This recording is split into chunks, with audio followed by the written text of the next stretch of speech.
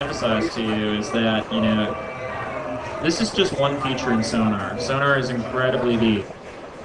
Basically, anything you want to do without vocals or audio or anything you can do with this. So, let's hear what you just drew there. Let's hear what you just drew.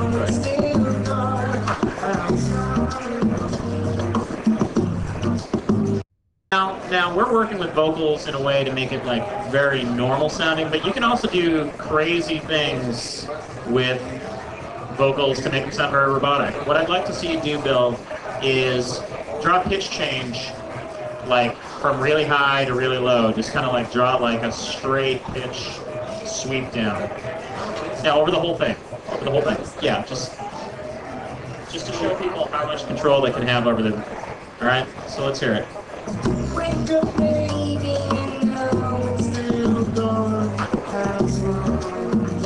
can also make that stepped as well.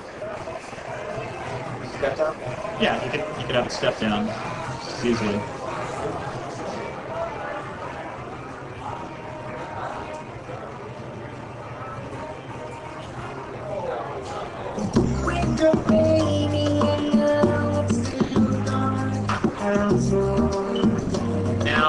Now, Akon does this. There was a Cher song a number of years ago that did that. When you start manipulating vocals like that, that's where you get those kind of robotic type effects that you'll hear on tracks. So what other kinds of things do we want to show people? Anything else in here? Oh, how about phrasing? Okay, so now the other thing, like sometimes your singer will nail the pitches, right? But they might come in a little bit late on one phrase, or maybe you're working with the arrangement and all of a sudden you realize, oh, now it would be really hot this part if the singer were dead on with the beat, or something like that. So you actually have control over the individual phrases, so he can take notes and slide them back and forth. So he's just dropping some markers in there. And now he's made that last note shorter, and why don't you shift one in time from the beginning, like any of them, really. Right?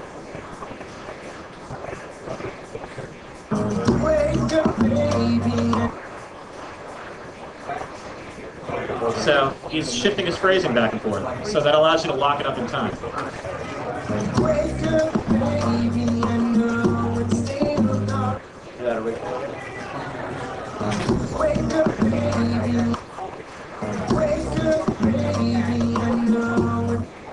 So it's just an incredibly powerful vocal editing tool. Now there are a number of other things in Sonar that you can work with to get the sounds that you're looking for.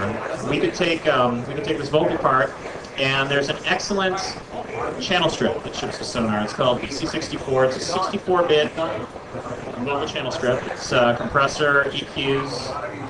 I like to call it the magic bullet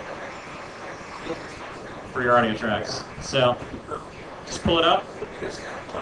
It'll give you that vintage, like big board kind of classic analog sound. So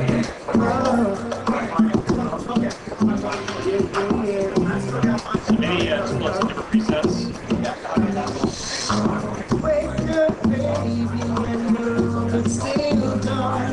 It's a lot more lift. You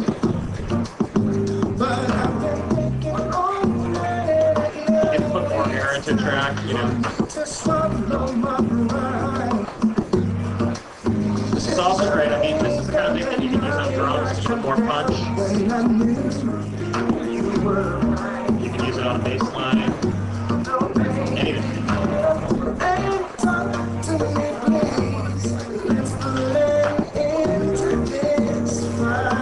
You have a full suite of effects in Sonar though. You have modulation, delays, EQs, compressors, a couple of great reverbs. So a genuine Lexicon reverb that ships to Sonar. All built right in.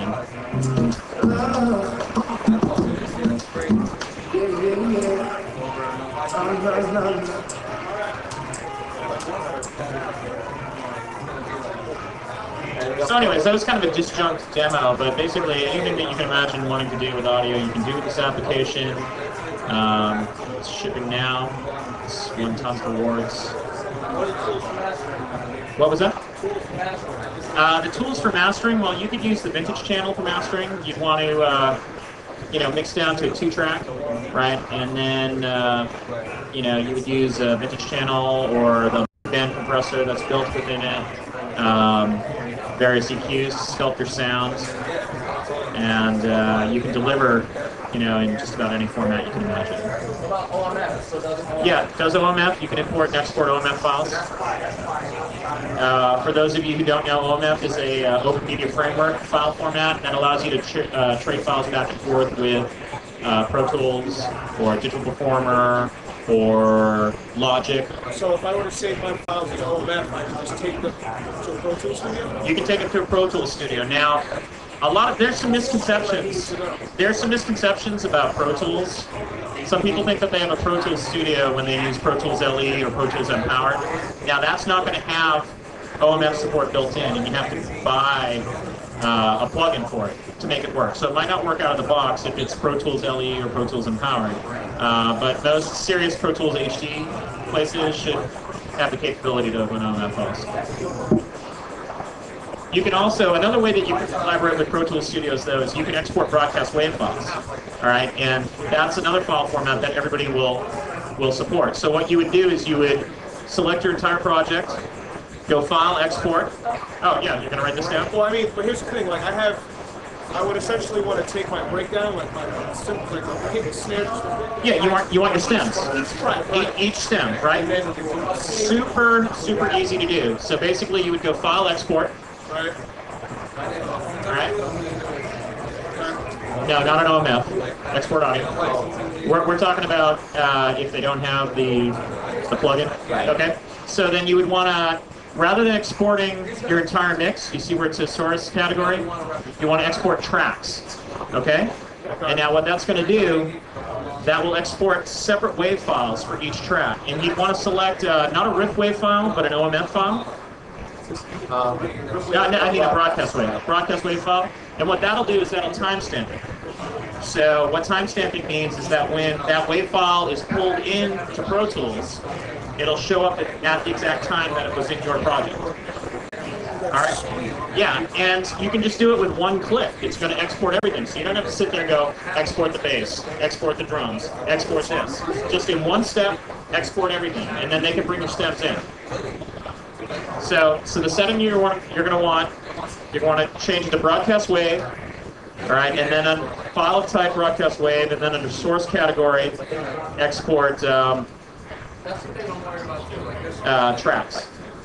And you can also do just your buses. If you did submixing, like let's say you don't want to give them all 12 of your drum tracks because you had multiple mics, but you have all of those going to a bus, you could export the bus, right? And then that would be the submix of all your drums. And it's super flexible exporting. You can export up to a 64-bit audio file of any sampling rate. You can dither or not dither. And if you're collaborating with something, you don't want to dither. But when you're doing a final mixdown, you would want to dither, because what that would do is it would maximize. When you were like saying, let's say you had your project set at 64-bit, you were going down to 16-bit file to put on a CD, you'd want to turn on dither. And what that would do is when it would jump from 64 bits to 16 bits, it would maximize the quality of your audio so that you wouldn't get any truncation. And that's all built right in.